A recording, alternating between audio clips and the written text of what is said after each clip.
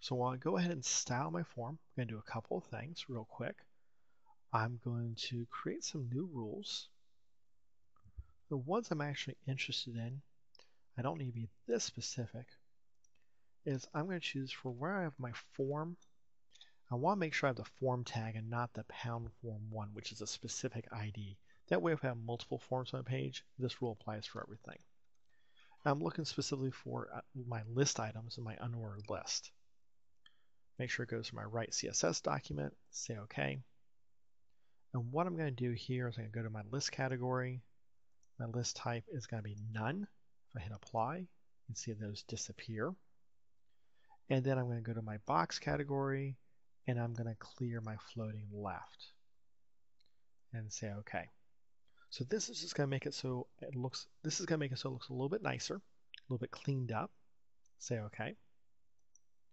Now, next thing I'm going to do is I'm going to want to fix this whole ragged edge thing that I have going on. So I'm going to do a couple of different things real quick. The first thing I'm going to do is I'm going to create a new style, a new rule. So I create my new rule. I want my rule to apply to both my inputs as well as my labels in this case. So I'm going to say label, comma input, comma select, comma text area. This is why it's so important to know what the HTML tags are instead of just what Dreamweaver calls these tags. Because this way, if we actually know what the tags are, we can start to apply them. The comma allows me to apply the same rules to all of the elements that are listed here. So this is all the elements I'm going to have for the most part in my forms. Let's say OK. Now, one of the things that's a little bit interesting is the text area and the input fields have different default fonts. Now, if we're using the 960 grid system, we have a font applied, but we may want to use a different font because it's in a form so it stands out. Also, if we're not using a reset CSS document with some sort of CSS framework, we'll need to make sure these are the same. So I'm just going to choose random, make it 14 pixels. This is going to make it just a little bit bigger than my normal size. I'm going to come over here, box, and I'm going to say float left, say apply, and say OK. Definitely does not look like it needs to. If I click on live view, you're seeing some things just kind of go off. I haven't really helped things, so I'm going to need to add a couple more rules. So I'm going to create a new CSS rule. This is just going to be for my labels, for my box, and give it a width and move my CSS rule just a little bit so I can see my edges here. If I say 250 pixels, I have more than enough room for this who do you need to contact field. However, it makes all my other fields so large that it makes it very difficult to use. So what happens if I say 125 pixels? Now I'm a whole lot closer. Who do I need to contact just goes to 2 lines, and I can live with that. Some other things I might want to do to make it just a little bit easier to read is I might go, for example, to my block category, my text align, choose right. So now I have a hard right edge so I can easily see that this label goes with this text input. But if you notice it's so close, things like your email where it has those hard lines make it really difficult to see.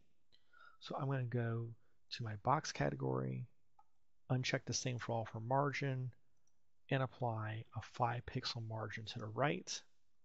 And you'll notice that now I have that little bit extra space, a whole lot easier to use. Say OK. Now I still have, for example, the your comments and questions causing real big issues. In fact, questions is pushing off into my text box. If I put my cursor there and put a space, now it becomes a whole lot easier because the slash was preventing me from moving to a new line. When I put the space there, your comments / questions goes in a lot easier. So now we have most all of this lined up. However, where I have my radio buttons, I'm still not looking like I would want to. If I go on live view, I'm not going to look correct either. This is because if I look in my source code real quick, you notice that I wrap a label around each of the inputs. And my label and my inputs now have specified widths. They're floating. We're causing some serious issues with this. So I've got a couple of options of how I can solve this problem. So first thing I'll notice is I have a paragraph which contains my two radio buttons. So what I want to do is I'm going to go and create a special class.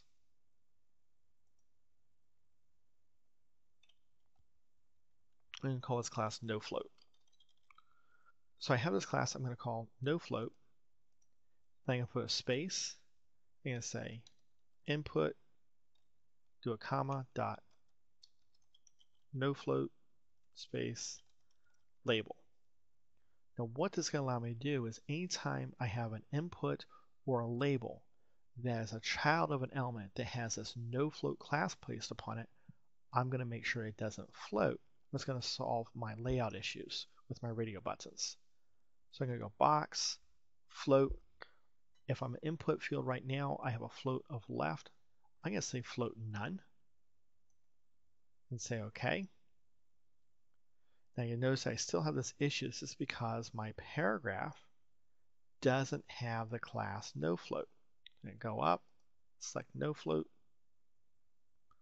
and it looks like I have it working here, except for the fact it's been pushed all the way over to the far right-hand side. And that's just because I have a text align of to the right. So I'm going to edit my CSS rule, go my block category, text align left, apply, okay, and you notice it looks the way I would expect it to. I can say, go to live view, and you notice I now see it as you would expect. If I want to move it over so it lines up with these other elements, I just need to put a margin left on it, and that will fix that problem for me. Now, the one other thing I might have in some browsers, especially if I have a background image on my form, when I go to style my form, and we can do this real easily by going and create a new CSS cell or a new CSS rule. I'm going to do it for my form tag, and I'm going to give it a background color. I have a background image now. If I go into some browsers, this may not appear correctly. And this is because we have floats, we have some clears, but we don't have a clear from our last floating element, which is our input box that we're using as a submit button. So what I'm going to do, just real simple, is down here after my last unordered list, I have a paragraph here. Inside my paragraph, I'm going to put a line break, which is a BR tag, and I'm going to clear left, and that will ensure that it goes down. This way, when I go to whatever browser I'm going to have, I'll make sure it works.